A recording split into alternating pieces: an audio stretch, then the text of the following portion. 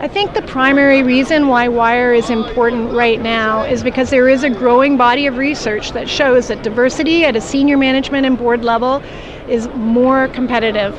And so we want Canadian businesses to understand that and to integrate it into their strategic development. And it's really wonderful to see such a growing number and a growing volume of women in this space, and I encourage all women to really enter this space because there are opportunities that can evolve. I mean, energy storage, smart grid solutions, combined technologies, waste to energy. I mean, all the emerging technologies have, to me, in my opinion, in our opinion, the same opportunities for women to join the field as for men.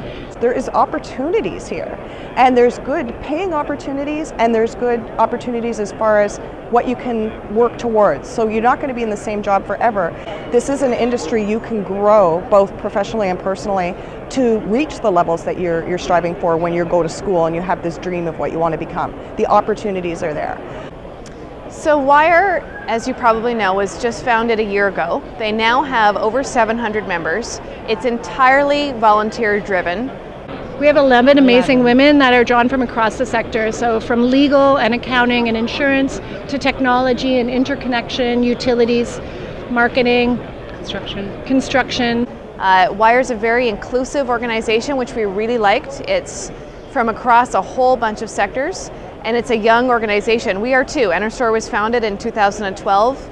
We're a startup ourselves, and so we want to support others like us that are trying to make a difference in the industry.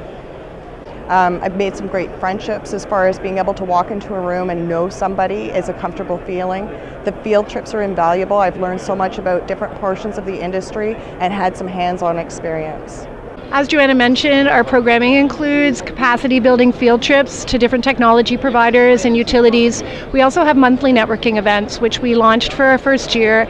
And then we've recently launched a Women of Distinction Awards program. And so we've in wind power, and we'll be doing a solar power Women of Distinction as well at the Solar Canada Game Changer Awards in the new year. And we also have launched a student bursary program, so we're offering qualified students the opportunity to come to industry shows, network, see programming and things like that.